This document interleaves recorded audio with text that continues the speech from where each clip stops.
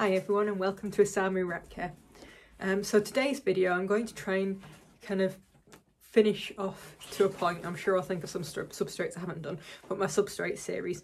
So today I'm going to talk a little bit about some of the substrate options that are not suitable, and that is either they're not suitable at all, so you shouldn't use them around rats full stop, or that they're not suitable for substrates but they can be useful for other things. So I'll start off with the things that you don't ever want to use, and I'll probably forget some on this, but this is just off kind of the top of my head. So first thing to be very just avoid altogether is clay-based cat litters. So clay-based cat litters are basically a kind of mineral-y composition used for cats quite commonly. Probably fine for cats, I don't really know, I don't know cats. However, they are not fine for rats, and the reason is rats will generally do something called pica. Pica is eating a bit of bedding, so it's perfectly natural, perfectly normal. You need to account for that when you're dealing with rats. The problem with the clay-based stuff is it little babies are out playing. The problem with the clay-based stuff is it doesn't kind of be digested. It just sits there in the stomach and it causes blockages and all sorts, and basically you want to avoid it like the plague. So that's one never to use. Another one that I wouldn't use is any of the interesting cat litters that contain a lot of kind of minerals and such. So you can get some of the paperish, when I say paperish, the very cheap paper cat litters. If you read the ingredients, it's a little bit interesting. There isn't a lot of paper in there, there's a lot of other crap. Avoid those. Again, they can be toxic, they can be kind of have clay type fillers in them, so you don't want them in the rat's guts. And you can also sometimes get kind of pearly ones as well. I would also avoid those. In fact, generally speaking, the only cat litter to use is paper cat litter. So not paper-based, paper cat litter, there's a difference. The paper cat litter is things like Breeder Select. Bio-Catalyt used to be okay, but that's quite fragrance now, so I personally avoid it. I think Yesterday's News is a well-known brand in the US from memory.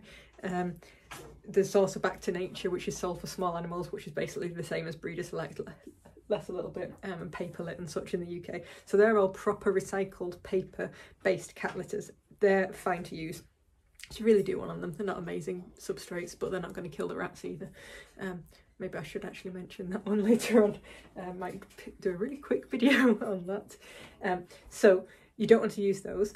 Trying to think of what else you should absolutely not use.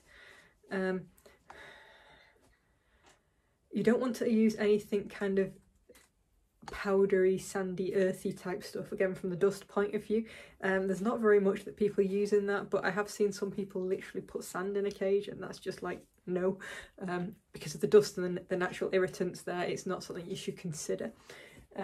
Stuff that I would generally not recommend you to use, but may have its place, limited place, would be things like, well, I'll start with one of my personal favourites that I use a lot of, hay. Hay is an excellent enrichment kind of bedding, nesting material type thing. It's a crap substrate. Same for straw, and there is certain types of straw that have been specially treated that can make okay beddings, like kind of rape straw, that kind of thing. This I'm talking about, you just kind of buy a bale of straw, throw it into the cage thing. The reason they're crap is, going back to our kind of three main things, absorbency is virtually non-existent unless you've done a lot of stuff to the straw, and actually the hay really isn't absorbent at all. It doesn't do a lot. It basically just sits in there and stews and gets nasty. So I would generally avoid any hay and straw as a substrate. That doesn't mean it's not perfectly good to put in the cage if it's a decent quality hay, if it's kind of dust extracted and such. And like I say, I use a lot of it for enrichment purposes. Another one, very similar principle, shredded paper. So people think, great idea, I've got a shredder, I'm shredding all this paper, I'll put it in the rat cage, it'd be a great substrate, I've seen how good cardboard is. But actually, yet again, there's the same problem around absorbency. Cardboard works quite well because it's got a kind of much more absorbent texture. The stuff done to that paper that's changed it, made it thicker, made it more absorbent, generally better. It's still not the amazing absorbency, but it's pretty good. Paper, shredded paper, is crap. And I say this having experienced it and used it in the past myself. It just doesn't have that level of absorbency you want. The other thing you really need to watch out with shredded paper is when you shred it, particularly shredding it at home, there is no kind of thing to extract the dust from that, and it generates quite a lot of dust in the cutting process. So it's one that you do have to be careful from that irritant point of view as well. Enrichment wise, it's also great though. So you can see I've got a little digging box here for the babies that I sprinkle a bit of food in it. They quite enjoy it. What I did when I got the shredded paper is I made sure to shake it out to kind of loosen all the dust off that. Left the dust in the bag that I got it in, stuck it in here, and it's great enrichment. So those are two good examples of very good in their place, but crap as substrate things. Other things that are like that, so corn cob litter, so it's another litter. You do have to be careful with litters. Corn cob litter is okay as a litter in some circumstances. The problem with that is it's too absorbent, so you go from one extreme to the other. It's a massively absorbent thing, and what it can mean is there's a very dry layer above the substrate which can cause things like ringtail. So you have to be quite careful with that. I wouldn't use it around babies at all, and you really don't need to use it around rats, but it would not be good as a large area of substrate. You could perhaps get away with it for a kind of very short period of time, just as kind of litter tray, that kind of thing, or a small area, or even maybe underneath a layer, but you don't want to use too much of it because of that absorbency thing. Rats need a certain level of humidity. I think it's probably around 40 to 70% the comfortable range, but actually I find 50 to 60 works quite well for the rats. A little one. But it's one that you kind of need to be quite careful with. Other things people might use for substrate. Newspaper. So much like your shredded paper, people might get newspapers, read the newspapers. What do I do with this? Oh, I'll just put it in the rat cage. It'll make a great substrate. So it fails on two counts. Absorbency again, because it's just a paper, it's crap for that. I've seen people use it under fleece before. This does not help much. Again, I've tried it. I've been there. It's nasty. It just gets soggy and icky, and newsprint gets all over everything, and it's foul. It's also crap from an enrichment point of view as a flat surface layer. What it's quite nice for though, and where you can get use out of it, is again a bedding material. Rats like to tear it up, so why not get your newspaper, tear it into strips and throw it into the cage, and they will make lovely nests out of it, and they will get a lot out of that. So it's very useful for that, but you don't want to use it as a substrate. And it's something that you'll see again and again with a lot of these things. They can be used and they can have their uses, but you want to remember those three kind of enrichment, absorbency and kind of irritant levels. You want to remember those when you're considering what to use as a substrate, but actually when you're talking about a nesting material, when you're talking about a litter, you have very different properties. So actually I'll mention the kind of paper cat litter here as well. So paper cat litter, I wouldn't say it's entirely unsuitable to be a substrate. It's okay. It's very expensive for what you get. It is very absorbent, but not as absorbent as the corn cob litter. So I don't love using it from that point of view, but for adults it's not bad. Its major letdown is around the enrichment side of things. So it sits in a fairly flat layer. Rats can dig in it and move it around, and they do.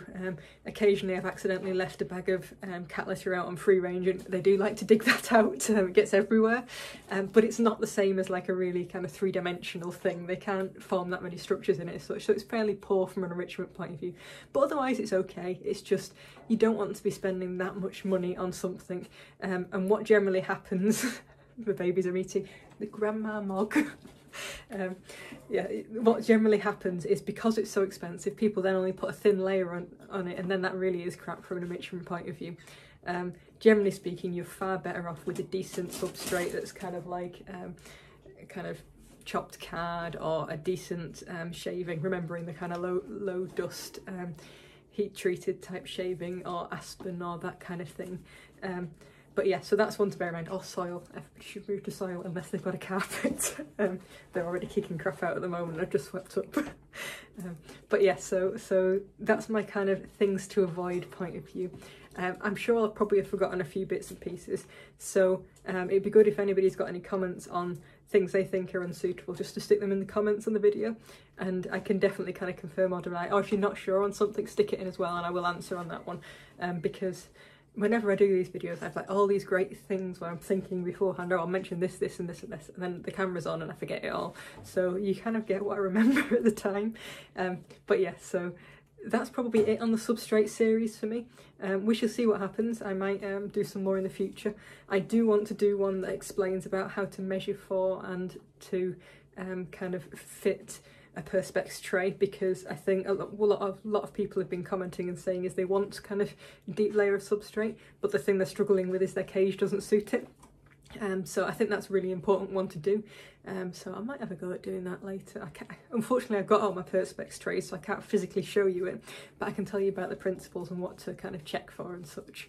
But yes, so that's probably it from me. I will go and tempt the babies out because they're all mostly talking to Mog at the moment. Might let Mog out with them. She's very good with the babies actually as their grandma, but she's meant to be eating right now and she's not.